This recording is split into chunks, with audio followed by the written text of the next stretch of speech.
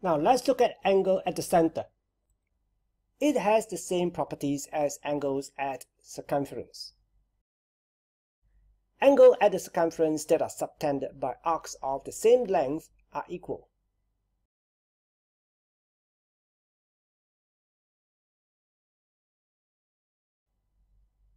Similarly, angles at the center that are subtended by arcs of the same length are equal.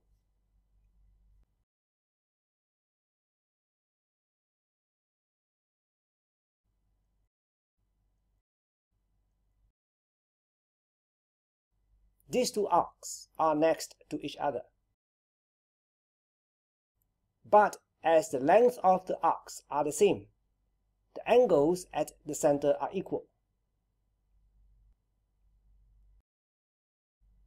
The angle at the circumference that are subtended by an arc is proportional to the length of the arc.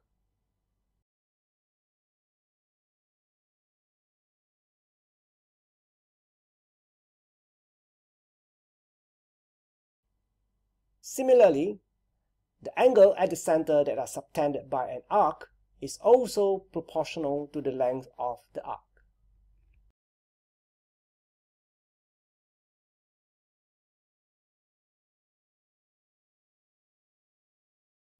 Here we can see that as the length of the arc increases, so is the size of the angle at the center.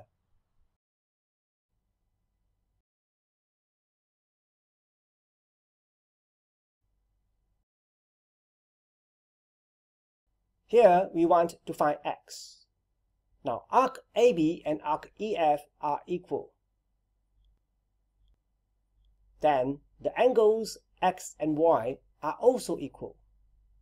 To get angle x, we can get it from angle y. Now this triangle OEF is an isosceles triangle. This is because OE and OF are both the radius of the circle, so they are equal in length. In that case, angle E is also 55 degrees. The sum of interior angles of a triangle is 180 degrees. So y is 180 minus 55 times 2. Y is 70 degrees. So x is also 70 degrees.